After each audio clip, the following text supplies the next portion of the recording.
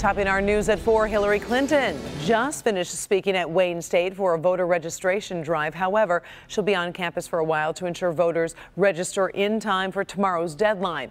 Our Paula Topman is live from Midtown Detroit this afternoon. Paula, how was the turnout? Well, the turnout was very, very good. In fact, people were lined up, outside the athletic complex, probably around, well before 11 o'clock this morning. Listen, this is do or die time. We're at go. And young people and young voters, first-time voters in particular, also when you think about the burners, those people who supported Bernie Sanders, they're the people who are going to make a difference in this election. Now, the bottom line is voter registration ends tomorrow. So her speaking here today was as much a get out the vote rally and a register to vote rally as it was to pull out absolutely every single stop. She hit on college tuition. She, of course, talked about those vile tapes, those recordings of Donald Trump in which he was talking about hitting on women. She talked about his overseas businesses and the fact that if he cared about workers, he would bring those jobs right here to Michigan. She talked about making Michigan a manufacturing corridor. And let's face it, this crowd was absolutely receptive. I thought President Obama was pretty accurate when he was talking about how Detroit is coming back.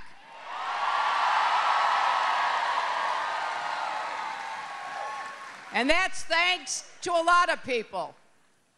And it's going to really depend upon the young people of this university and this city to build a future that we can all not only be proud of, but be part of. And I will tell you this, if I'm so fortunate enough as to be your president come next January, I will be your partner. And there she is right there. You can see her in the purple suit. You can see her in the purple suit greeting the crowd. She's really spending quite a bit of time here. Again, this was her first post-debate stop.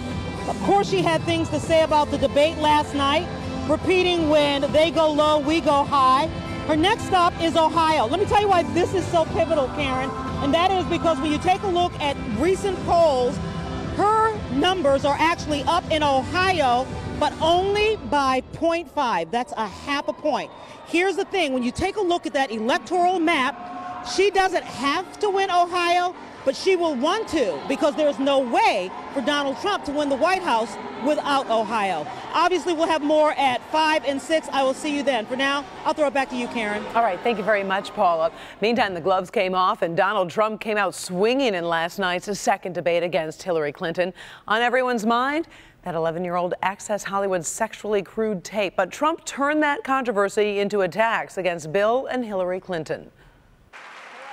No handshake at the start, and that 11-year-old sexually crude tape on everyone's mind. This was locker room talk. It represents exactly who he is. But Donald Trump was pointing his fingers at Bill Clinton. There's never been anybody in the history of politics in this nation that's been so abusive to women. The Trump campaign brought 3 women who had made sexual accusations against Clinton to the debate, but said it was all about his opponent.